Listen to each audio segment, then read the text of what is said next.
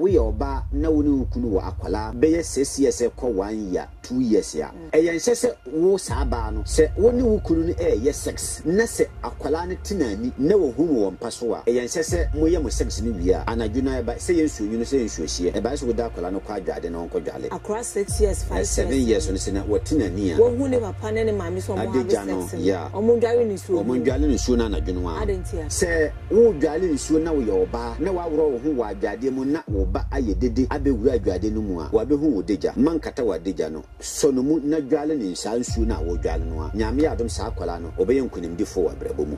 ya we dey enti ni penny sem da se ayanimdie obesua obi a wo ye be mate se me obi a wo ye ba te se wo bombodin a se de be ya wo ne be mba enkonkohie e wo dan gomu anam mu be kwakoda e wa bonten ana wura bi mu se mukọ dangomu ekoda enye dan asase no so ena modi fi akwakogu no ene ye wan ena wo ye be mba na wo oba keke akohia e wo wuram nyankopɔ na adoma later no hawa ebeba ya kwan mu nie ebekwa akoba se bibia ide ense be so mu bia enye yie Peegu dan na nkasa no eye ense se obi a wo pa awade a wabere awade ho ye kosere Peegu a wo ma no obi a watu kwan mfie pepepe wontimi mafie bibia kwakosi kwan na koye sum e de ama no wo sere Peegu a wo ma ntakra na wo ho ne takra na ewo hono eya amane na esese ye mano no ena ma ya mano Peegu dan na nkasa no eye nsese obi a wo pa awade a wabere awade ho ye kosere Peegu a wo mano obi a watu kwan mfie pepepe wontimi mafie bibia kwakosi kwan na koye sum e de ama no wo sere Peegu a wo ma obetima anya Peegu no bi no Peegu no hia obi a wo dadoma no Peegu no hia obi a wo akonja Peegu no hia obi a wo ye osofo Peegu no ye obi a tise wo ye teacher ana wo da adwuma kase bia no Peegu no ehia ma but as individuals in the says is here we need adwuma bia wo kwaji Peegu be de be Peegu no ye dodo se wo ye nipa wo hotia na wo kotumi anim se wo kosere tumi na tumi ne be ma wo one akanfo no ma etia sese eye obi yire ma ye nkope eye fi Peegu akwankyere na nkasa se ne ye adwuma no e de ma wo bia wo ye ba me mane dadu miensa dadu nan 14 days say ye bemba 13 days then tin oboka se won boa nipa then no fine unim say doctor wu dinsini wu adenti na wu a tumi na njo nkwa ndi na nyanjuma ne nyina na tumi no betima ye bi obeye bi so wonye ayese mu ye nipa miensa mu akompa ye bo nyame ya adoma ne no ti mu ye dunu ne no kra mu ye dunu eye nsese wono momo de be ye gya mu amokra no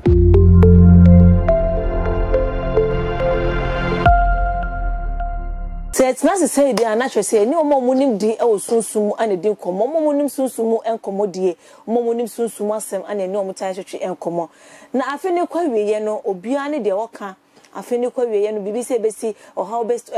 ahihye besi accident besi ewu de chesensem ne do so bebre obia ne de ene ne nipa Baaba Seidu ana ehia na ehia de ne ehia be di nkomo afa ne tumi a wojusi pure videos no bobo tumi bebra wojusi atanga no many de keka ho edina no den edini mo odu tumi tumi bo atanga na na den aka mitirim na no de ba kwa ba ha say de ba kwa ba ye studio ha e be hwe de tumi etimi ye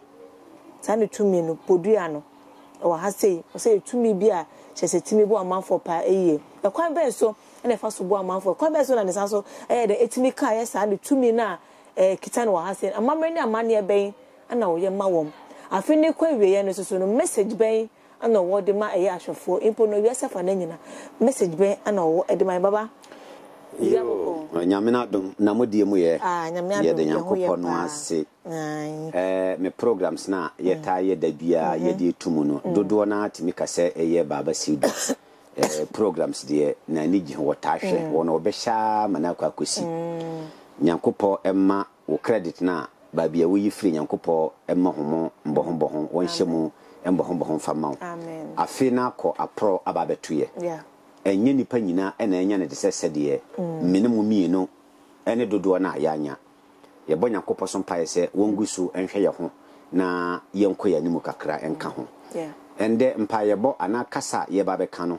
afi ekwa wie ya nsem no eye bibre na ye bo Nyankopɔ so mpae o my Ghana asumdue engusu enka ya ho bibre minuanu ma omo wa kwantuo mo ni omo wo Ghana me che obi bia megusu bɔ mpae e ma wom me ma dodo no nyina tie se eye Ghana eye tachiman eye 20 ye wo mpae bɔ kase wa wo sika obetima adwon wa wo ni sika obetima adwon adekode ama me kasa na ebia tema na program ne beba so paa no na ebia nipa no botom nya na kyese wonni sika nti wonjon ena sika na me customers ne ma dofofo a me na omo ye adwuma omo tu susu e ma me no na omo ayira fi se me de bisie se mere so na ye ba be bom paye na wa wanya bia nsomase no meyi eno bi ebo odedi atuma na wa obedjon no jon wo sika obedjon wonni sika obedjon na ya bom paye ne ya hwe 24 no ne ebekọ na minim se 24 no de nyankopɔ na adoma nkunim de ebetimi aba bebre Baba also na me advance 20 pay bi be koso wa wo be join wa won join so no e dey empire ye empire afibia meye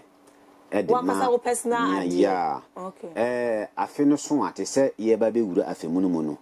adwuma ma ye nyina no e ba ese me diska no bi na me di bi ye makoma so ade na me di bi sie afi so a na ma yi sika no akoyi nyame aye. Oh, okay. Nyame aye ne sesen mene amanfo e na hye adwuma na ase ana mene dom e na hye eye afina ase afin anko apro ambeto wom nti afine so a eye nhye se me nipadua me family Ghana man me customers o mo wo Ghana ha ne o mo wa burekire e ba ese me kɔ adwuma na chi na me kɔ bompaye ehira wo mu nyina na ye ka abusia no enye obi a wo ne free ma me ba ko na ye wo abusia ni se yemfa ne se eye January Ghana nyina Ghana fo nyina wiasafo na nyina o mo ye mabusiafo me nso me ye o mabusiafo nti afine so a eye nhye se me kɔ me kotodwa ni mu na me kɔ bompaye all network emma obi bia because se krom be ye da gise enya dom na beka ye ho na ye de te se me ame no kai nkwaye tachiman o mu dikuro ni nyina de ahye me sese me mfa nso obi anim gise adwan na aponche ani gie ben na wo ho nti me fakra ana me frekra e de ama me ho eye 20 yemfa ne se bosome we no 20th mpaye bo no ba ko be si 20th second one so be 21 nyame ya adoma eye all network koso wo fi ana e be koso e wo aduma mu ye be ye den atake party be dan ye betwa nkrofo a wo mo wa akirikiri a wo mo adwon no nyame ya adoma bibia meye wo ho bia no eye nhese wo manipa ne video okay part ne be ye mienu first part ne wi a obenye ne video second part no be nyime because nipa no wa bejon abrawo wo sika kuo no wa bejon abrawo wo sika mpaye bo no wa bejon abrawo anye sika mese ne mene na ye adwuma da okay sa aka na akoma wonjon ne mene ne nye adwuma da nso wo betime wo hunu program na ana me ma o message bia e wo phone so a wo betime adwon enye sika wo bi na wo de boa me wonni bia fa wodin wonsa left right no twa na fa send me na count right yeah na fa send me na bo mpaya na wo kan ohia de kakra e fa to so so ma me 1 seed emeje wo ma me 2 seed emeje wonni bi krampo no a wo de krebra nipa hia moa abra wote ase je nsem na ye twa no e kire den e kire niam bibre wan wi se ade achi a ye be didi ye benom eyensa adwuma kura na ebe ya eyensa ye be si atade bibia ebe ye bia yensa na ka ho ena nsa no nso ena nhira ne nyina wo wo pa wo sika me bia na wo hatwa na hatwa mfa so bia mba nti nhira no wonsamu me ne hia se me de me ice me no we be ha wonsamu nyame ya adoma nhira ne bia fro ya se me metimiti na Ghana ha na mabom pa ya ma obi Accra wa ena Safi area ena ho ena aburekire na ye adwuma dia ende wo twa wonsa na ba na mehwe mu se ya ahyema okay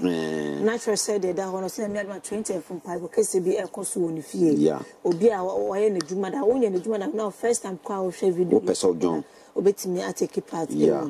baba yembra eye utumi ada hono so ma ne atanga ani de ka hono ma we ne say wo modoso ne dina no de ntimi we no dia edamo ne Peegu di ne ye Peegu Peegu aha dodo oh okay Peegu mo sikasa mo Peegu eye dodo bebre we no eye bebre nyame ya adoma program na ye twa yenwie na se wutimi diwani ehwe Peegu a wa ye nhira ba bia wo bia enye ize se obeba abonten na bibinti ena ma wo ba abonten ansa na mede ne ba abonten no me bompa ye all network ade a eye musu eye san eye kodanda eye nyunguase eye amane mene na kasa ena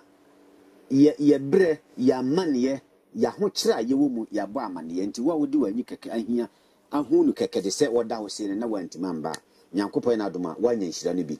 obi a woyɛ pesemenkumnya ena opese wono nko a enya ade na obi a wanya pesemenkumnya opese okurade a obi bia enji ena mema famudie no mema ni mbre system no dabi meme pese menye di ewa adwuma no mu manye sika krampo no a mewu a enam se di no krampo ye di papa na metwa to ho ana hye na metwa ya na kwan na metwa ya na eye papa no obi be kwakwese na baabi na okaze ka Baaba Seidu anwudi ka me hawudi wotenete ene na ye prepare no wo panye sika no wiase ma wo be kwaja sika no din na ye hia nti wa wodi wani be bo Peegu so bia no eye nkonimdie Peegu den be ka wo sa wo de nya Peegu ahyase no boni history kakra Peegu ahyase no Peegu ne de me man kwanko kase me ko obi ho na me disika kwaje me ko somye ena omudi Peegu ade maame Peegu no me ko somye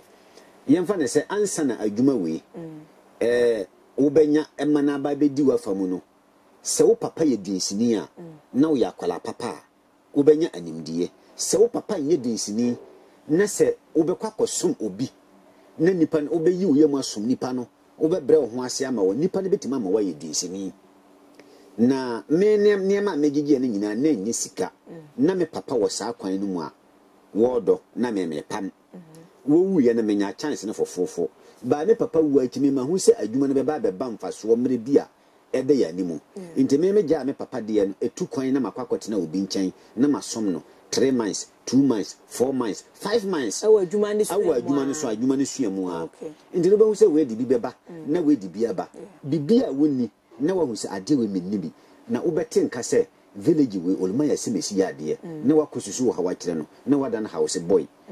woni ne nam that time na enye fie adwuma ye wura ma adwuma ya kotia ye ba ndende no do no afiri ho eni nti niema ne ye baako na waje na oba be yetumi wura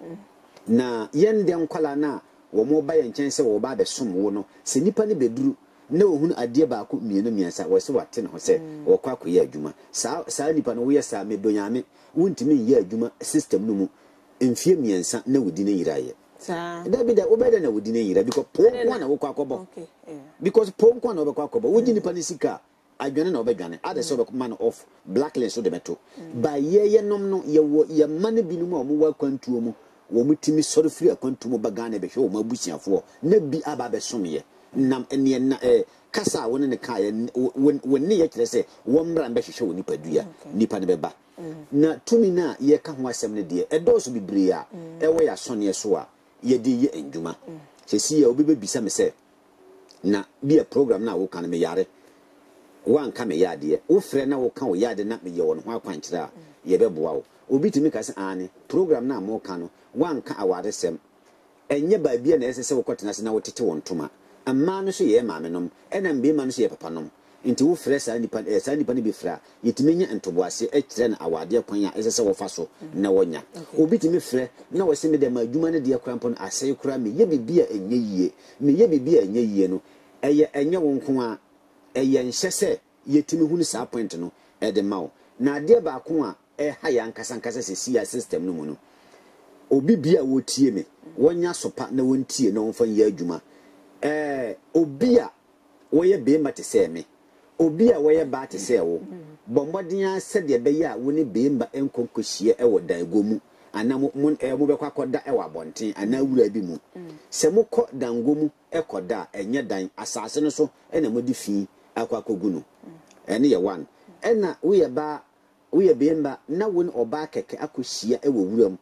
nyankopɔ yɛ na adom a later no hawa ɛbɛba yɛ kwan mu nie ɛbɛkɔ akɔba sɛ bibia ɛde nsa bɛso mu bia ɛnyɛ yie ɛna later enko wie ekrampo na ɛbɛba yɛ so nɔfɛ te sɛ yare bɔne ɛwɔ nipa dua mu enku enjawo sɛ yɛtimi ɛyɛ saa nneɛma no a na yɛ gyae a ɛbɛboa yɛ na hwɛ sɛ asase na ɛkɔ yɛ saa de no wɔ so na wadom yɛ wadom sɛ wo pɛ krampo no a gise wo me ne odi saa nkɔmɔ no na ekopia gise hunu kura a wo kɔ yɛ saa nyamrasɛm no na wasen akɔ na kuro wura na akɔ asase no ɔbɔ ka na ɔkura wo ho som asɛm baako a ɛda hɔ biem yɛ ma no mentena se enkoye abisa no enko wie nhwehwemu no enko wie hu nipa ne star no dodo na ene se kamera mu no sumsuma famu mra mu hunama animra mu no se wo ye oba na wo ne okunu wo akwala beye sesi ese ko 1 year 2 years ya obi bia mfanto ne timu program na me ye bida menye adanse omuda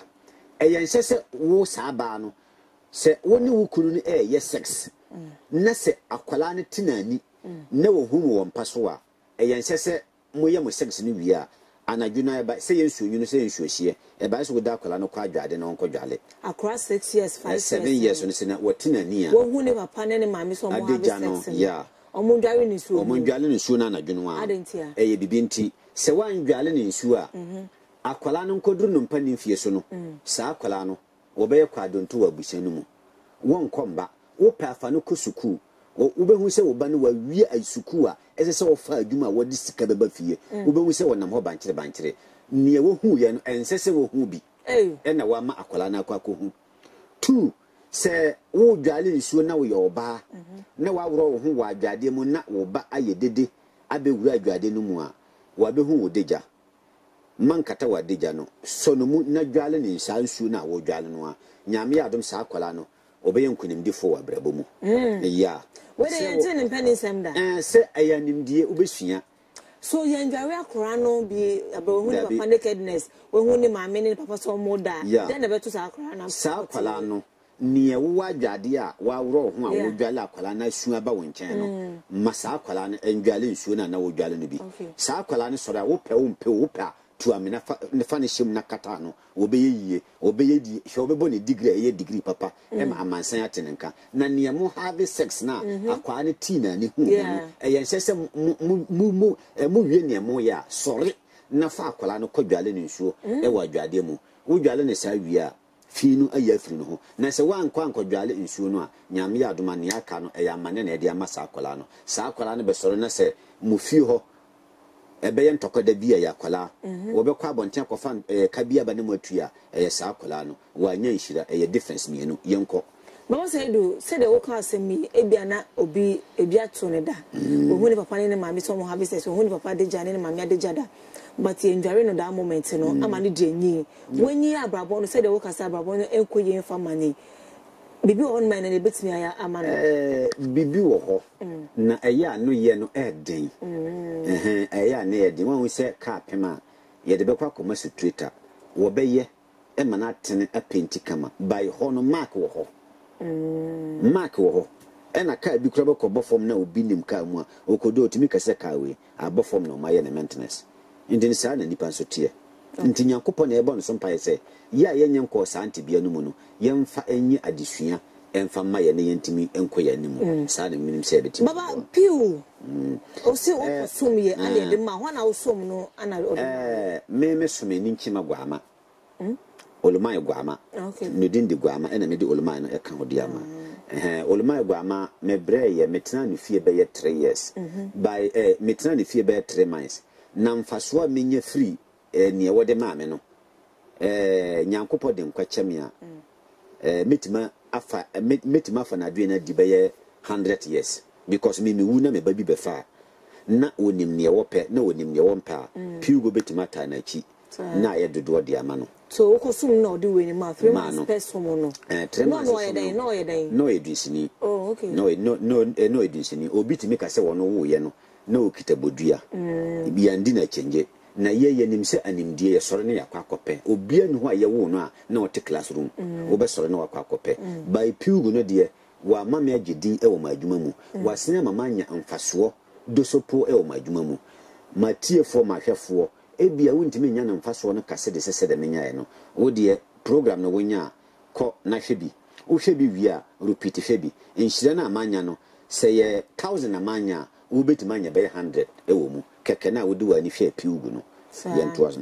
ntakra na wo ho ne ntakra na wo ho no e ya amane na esese ye mano no e na ma ya amano e sese 3 months bia me ma na aduane 3 months bia me ma na aduane aduane no e sese me ma na aduane no okay ene ne ntakra no akoko ntakra aya akoko ntakra so 3 months wondi aduane be gisa akoko fita 3 months ni do na wan aduane na e twese se na wo hye ne den wo hye se ame no kase kom de na ekodi obehu se yani asena toso kama na kom de wa wo yefuni tware wa ni su tware wa emboa yento aso so Peegu ne be ka wo san face ni Peegu ne ba ye metima kase me nipa bi ko be 50 be 54 55 Peegu no counsel. Na mo kasa age. Me age. Oh, okay. Peegu no ba me tima kasa 30 years machire. We counsel. Be 30 years machire. Sa. Se enyini a me wo kwan a me fa so ari ni unu. Enyini a na wono no wo plahwe yie wo pe no ho. Wo ye obi o pe no ho. Ndi te me nim se wo pe no ho no me so ba ise metimi kura no na enye fe. So Peegu no onu eni anase wo na ginade no ginade ho kase no ginade no bi amitimi mfa ntukwan ba we no mitimi de na tukwan no ginade no ho kase no dide onu so dide onu so wodi niam bebre niam te se wo be ma na akokọ wo be ma ne dwan an ho te wo be ma ne nsu a ho te kama te se bi a wo sa pipe nsu a wo di ayuo sam kakra fra wo fra de manwa wo timi no mfise me nka mu nti ena nsa nso me mfa nka ma adwuma me mate so kakra me mfa nsa enya adwuma e wo masone so eye Peegu we me wonua no bibiri a wo wo eye akwantuo mu se obi di house e beda ne se na adwuma asai wo esesi a wo tifie no nkata sem atokima we ni wo ware na wa de nye yie mesoro ko Peegu na nkasa no dem ho na me kwesere no na me ye amane na amane amano nyankopɔ na adoma me ma na kwankyere na oye wia Peegu timi gina na kwan mu na ne na asɛ nyina wasisi ne kama na sɛ Peegu no adwuma bi otimi ya na sɛ wo otimi ni de wontimi wo ndwuma otimi ye sesi ya Peegu wo de ayare sama na wontimi ye adentia enye ne choice eye part eni nti na ma wo mo wo ho bibre no because yemfa ne sɛ atanga wo ho ayelem kuru wo ho abazulugu wo ho akana dugu wo ho ayibu wo ho anaba no wo ho ena Peegu wo ho ena bibetira wo ho ena yewo atambibera ena yewo akwelera na yewo piga nti omo doso bia ne part nti wontimi nka se ba ko pena isi woni de adwuma bia obeye obebre nti no bechiche ahu se we no esa yade we no eboa nti na wachiche mu sa ma obia anya na debre so ba ne Peegu na de potipa na otimi ye Peegu boa ya yewo Ghana ha ya kusuku awia ye pe adwuma yentimi nya Peegu dan na nkasa no eyen sese obi a wo pe awade a wa bre awade ho ye kosere Peegu a wo ma no obi a watu kwan mfie pepepe wontimi mafie bibia kwa kosi kwan na koye sum e de ama no wo sere Peegu a o ma obi a wono ne se ane me koye be ye 30 years 40 years mintimi ma Ghana ma menya Efie wo fie emfa woni mfie bibire ba wodi ye kodine Peegu no so na yesere mpai bo mawa all network anyame aduma obetima di ye nsem ne de edos bibire yade nko na Peegu ne nsa yade nko no da bi yade san de wode koma na ebeye hawo because obi a wo party a wo play ni won so no party a wo play no na me kire wono na bia me ton yento me kofa ba na yeka ye kogina so na ye ne kasa na ye bom paye de domo wa eyeye me kama sem ema obi frɛ me damase won se ye wo Ghana ha no so obi wa kwantuo mu na obi na tamfo wo Ghana ha na opese oboso paye manoa enye te se obesoro akọ ade adua na kogu no nsuo mu aduro agu no nsuo mu anana adua na wadi na wanya amane no wo nipa binum a wo mo tumi a wo mo tumi no eni mfaso tumi no enhye nipa kro enkunan enhye nipa kro animonyam no wodi kukuo keke na be sigya so bochia miensa na wabɔ mpaye afre nipa no ayi adwuma na sɛn no documents apɛ aban mane de ama saa tumi no ye mpene nkwaji bida ye tumi de sɛ Peegu akase na esi hɔ no ne Peegu pɛ ɛyɛ obi na adwuma sɛn obi a wo amane bi a wo krabo wo dwene ho a wo nte ase mu obi a opese otu kwan obi a watu kwan a niema kɔsɛ wɔ ne nsam Peegu kase na esi hɔ sesia no ye koduru na ye gina mu na ye bɔ mpaye ma na nyame ya adoma wo siesie nipa no e ma na be ye kra behwe so obi be Peegu ne bia obetimi aye bi ma na sɛ ansa na obetimi anya Peegu no bi no Peegu no hia obi a wo da doma no Peegu no hia obi a wo akonja Peegu no hia obi a wo ye osofo Peegu no ye obi a wotise wo ye teacher ana woda adwuma kase bia no Peegu no ehia ma but as individuals ne oh says here wonni adwuma bia wo kwaje Peegu ba de be Peegu no ye dodo Peegu ye dodo bibi opese wo sere bia no wo sere Peegu na wo float se ye de cotton afuru dua tentene so na mframa fa kote no yakoba bia saa na Peegu no kire na se ne din no trade etimi ye na se Peegu no trade do bebree na se oda domani wo ye sofo wo ye trade wo company na wo betimi age but we individual dia na enye gye no krampo na hia ye wo obi wo ho a wo no woni dan keke se wodi tumi be kwakosimu wo beba na anim abekoto se wontimi mma na wo frɛ ya ye be kire o process no na ye de wodi ni keke abompa ye wo so Peegu be di wachi te se krama na wakofa na wa betete na krama na te wonka wo pese wo dwane brɛ ono saa na ade na te ye sesi ya meka asɛm bi se tumi a ekura ye ni nyina ye mfa na se obi wa burekire a obi wo Ghana ha wo ye se yefo wo nye korafo se wo dwane koto obi a woni ma de se kwakura ye mebone wa twuma nimu sei ye sei ma na odi kukuo ni ye bone ne se ebe ka na de a saa nso na yeso ye te ha ye de papa no ya ebe ka nipa no na ye momo de papa ne na epese ye ne kase because ye wo ma ye wo nuanom ye wo abusia ye wo nanfofo no ma wo mo ben ye nti bone no wo ta suasua bone no a enwie wo nipa dua wie se Peegu entimi enya yaresa ho adwuma de akenya wo bobo so nyina no we 100% sure say wo de mana otimi ye nyame ya adom na ye de mana wo beye fi se wo ye nipa wo hotia na wo kotumi anim se wo kosere tumi na tumi ne be ma obi one akanfo no ma etia se eye obi yire ma ye nkopɛ eye fi wo pa wo ye hene krampo kuro hene te se nkna hene na wo ye be ma dwamai bofo wo ye hene wo ye dwamai bofo a enche betu afrade mu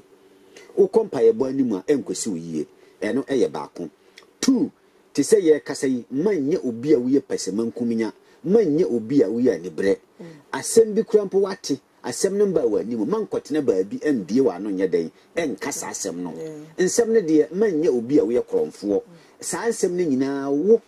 kuta tumi no se yade a watima yi ho afiri saa fi ne mu nyina na wo kogina tumi na nim se wo sre empaye bo ama woni padua wo sre empaye bo ama wonua nyankopɔ na adoma ebe yiye na wankasa no wo ho ante kalabule kromfo amanfo yire asem anya wasem ne wakwakotua ka wura mu wo kompaye bo anim a enye yiye nti ne eba ise nipa desani bia no ma wo ho nte hwe wo ye nipa papa na nyankopɔ na adoma wo akwala ne beye papa na wo ye nipa bonefo na wo akwala ne beye bone enti na ma ye bompa ye se de beye papa no ebe doso eche ye bone no saa na ade ne tie Peegu ewe chiwade Peegu mia wo si mi fie ho no mia no hine no ewo mi fie ho no me na me wa chiwade se obi eba na oba be John dia wo no woni chiwade adentie se me na me head se si ya ye tu kwan me na me ye driver me den ada na wo a wo ye passenger na obetima ada se wa hunu saa na ade na tie ade na nkasa no ewo me woni hini me na me ye na mamre ma no me na me bo no so mpaye wo ayese obi ton no wache na kom de no wakoto wache makonko wani makon nhihye wonsa dabi en se wakoto aduane na wo ko obabi saa na Peegu tie se mo na wo chiwade na ye ba beta ho da wo nya chiwade na ansa na me ye adwuma ma obi kura pon me ma ne tie asese adwuma ma ya ma ona nya chiwade eye forever bompaye na ne ye pe no enye ho adura obi a wokita tumi ena ba chima yendi na aduane ba ye se ya yenye ne sei ba tukon ya yen soja se nsem no doso man didi obi fie man teka aduane makra obi fie nsem ne bedoso sa na wogi aduro no kwa wontimi ye aduro papa no eni achiwade ayesem brofonduro ukona doctor ma waduro a ebi o obi beduro bi obenoma ofa doctor duro na twen 30 minutes anase 40 minutes no wakwa konnom bibiduro ne enfegete adwuma no bibiduro no doctor duro ndikana ye na de awie nti bibiduro no so eba be ye ne de 2 part enha adwen na se ebia me a ade no wo me fie no na me nim se we me ya mistake na wo ba be gine wo ba be sra ade na wo da woni ha obia ha woni nyina so me sa na ade na tie so Peegu no le dwuma ye no eteki how long Peegu akwankyere na nkasa se me ye adwuma no de ma obi a wo ye ba me mani dadu miensa dadu 9 14 days se ye bemba 13 days nyanko because ba be manko banko ena obia won we say ye kan ade a ye kan ba 4 ena kan be matre inje ne da dumiensa na ye hwe ne beba se eye wa adwuma sem wa ware sem bibi se ne ha botai bi na da wani so pese wo ye ma wo da dumiensa no a nyankopon na aduma enkopem ho na ebia wantima qualify na ba enkopem ho no wo be hu se ampa wo ne Baaba Seidu kusia ye enkopem ho no na 13 days no 14 days se wo ne Baaba kusia adwuma bi a wo de beba Peegu be pene agiwa atum nko ade ye 13 days se wo yire na agya wakọ wo kunu na agya wakọ paper bi na da wani mu adwuma bi na da wani mu application bi na da wani mu ni nyina eye dadunan dadumiensa na wanje wantu so a na 14 ye den dabi 14 days no da ye be yi adwuma no me a me di adwuma de na kiame no se me no meka na otwi mu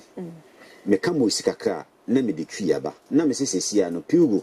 nipa na wode na bo ade so ma se ne se menwane embetoa wo no wote ho hwe me no mie no se mo betima bremu a kasa obekasa se wontimi ya adwuma no se obekasa na wahwe sa videos na me de besendo no na den ti na obekasa won boa nipa no den na obi nipa fine unim se tumia ekura ni nyina no yemfa ne se ukọ hospital te se tekima hospital ya de betima aba na ya de ne omuntimi on be transform kwalebu na segi sana de ne tie ena ye wo how bi wo ho utimi de ya de fo bi ko doctor wo mu se ade no enye ya prefect doctor ne be kan se mumfa no nkofie nkoma ne ndu kakra ne nhwe ade na odi na akọ ntutumi ne entimi ngie nyina da obi beba na ware get no obi so beba na wagina tum se tumi ne wo no wan kan chemu na obia we se all network dia me so man kan ne se doctor wu di sini wu adenti na wu a tumi na njo nkwa ndi na nyanjuma ne nyina na tumi no betima ye bi ho beye bi so wonye ayese mu ye nipa miensa mu akompa ye bo nyame ya aduma ne no ti mu ye dunu ne no kra mu ye dunu yen sese wonu momo de be ye gya mu amokra no e beba fom no ndi na ma ye kan se nipa miensa endi ye nkwa chi nkobusuma ni nkopemboa obi enko ne de different sana de na tie ayefo na che Peegu ho sem no na Baaba Seidu amani no Peegu nie ya Peegu no onu nie Peegu nie nkokonta kra so dia ko fita ena baba ade ba kwa me manage ma adwuma ho no me mfa niema enkontan emfa nhyem ho ene nkyerɛ sɛ wo tumi eye kasa wo kasa na eka nipa na koma waji wadi kyɛn sɛ yɛbɛsesa niema ne bibre ka me de niema no baayɛ niema bibre de gu no kra ba kama ho fɛ no so ate wontimi home bi wo wachi bi wo ni mu dabi we no eye kama by ewo ho niema no wo ho ye de ensa kanso wa nyame ya adoma eyeyie me ma obi bia fisiapa afin kombeto ye wada mafa number meto na yesorisi number wo betimi anya ade afre Baaba Seidu mo sino eye 024 11688854 number ni 024 11688854 number ni 024 11688854 ofra nyame ya adoma won sabeka baba ena me program so me ba be soro kra Baaba Seidu ensre sika te se me yesresre ni obi embe free me number aki emfre wo enka bibi nkyerɛ wo se Baaba se wo sre sika me nsre sika kakra me customers ne ma dofo de ma me no esombo ma me eye ma nigie ma me mpe emboro so se metena se ne ma be fa me number ne ma frɛ obi aka nkyerɛ se ma me sika me Baaba nsre sika ye programs no mo na mo hwɛ mo na mo ma ye sika ne mo de ma ye no aso ya ni esombo e de ma ye nya sresrefo me da se bibru baba ye se da se ne Peegu ho hwehwɛ ene na mane ne na mamra oye mano awda maye na mishaw I for na said we see say makramo Aquatus housing and construction ebana dansi dia ye dutwem ye besi wo daache efie no e de mawo ebana office insiesie ye bi anasa plumbing works electrical works tiling welding ni na ye bi e wo ye so ye ebana POP ceiling and wall deco ye bi house painting and interior deco ye gyina na so frɛ yen e wo 0242 08 3965 0242 083965 Aquatus Housing and Construction. We build best dream home.